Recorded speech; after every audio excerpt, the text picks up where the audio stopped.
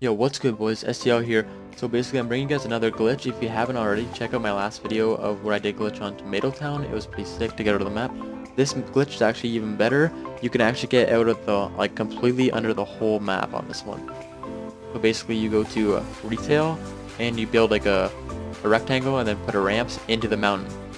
All you have to do is get a cart and drop it off into the mountain and where the end of it's sticking in, and you have to jump on it while hitting E to go into the cart. And if you do this enough times, you should glitch into the mountain while holding onto the cart. And once you let go, you have to put platforms down or else you'll fall through the map. There's a death barrier.